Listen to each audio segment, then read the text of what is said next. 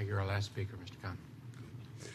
Thank you. Adam Khan, Man's Musings, testifying in opposition to item number 101. I have a number of things that worry me about this plan.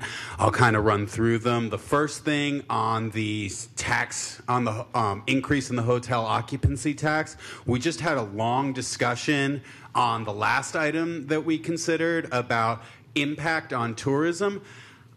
I don't know that this will necessarily have a hugely fatal impact on our tourism industry by increasing the cost of staying in Austin if you're traveling from out of town, but it's not going to help.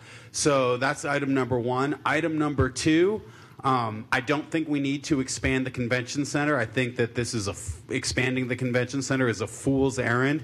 You've heard a lot of testimony and people have spoken already about how convention businesses nationwide are essentially flat, and cities all around the country are throwing more and more and more money at convention centers. So that's my concern there. I mean, Vegas is apparently going to build a football stadium adjoining their convention center. So please don't do that. We already have a football stadium in Austin, and but you know that's where things are going. So who's to say that we get this done and then all of a sudden 5 to 7 years from now we're not looking at, hey, we need to expand the convention center all over again. And finally, I have to comment on tax increment financing.